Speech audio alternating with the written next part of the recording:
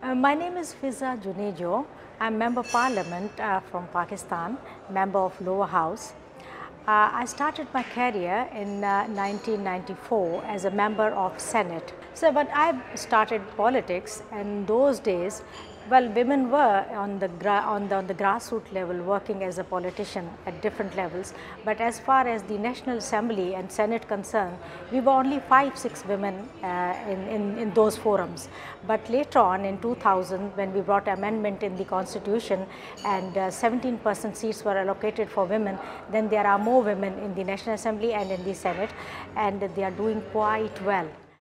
Believe me, because of the work back home in the constituency, I very little go out for the conferences. I tell you what my feelings are after attending this conference. It's a really very good thing. And we got the opportunity to meet our colleagues and discuss about the problems, what they have in their countries, what women is facing in their countries. At the same time, what we share those problems also with them, what we have in our country. And not just problems, the achievements also, what we made in our countries in this regard, in women area, and they discussed about their achievements, which is a very encouraging kind of thing. In case of Afghanistan, this is a neighboring country with us, but I was not aware of Afghani women's temperament, their style of working. When I saw them sitting next to me, next to my table, it was like the table was full of energy.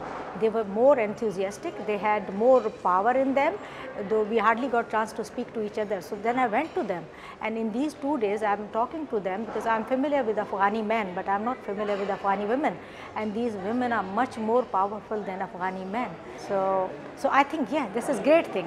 This is a great thing. If you look towards somebody for help or for assistance or for any such kind of thing, isn't it a big thing to make difference in the world community? I think it's a big thing.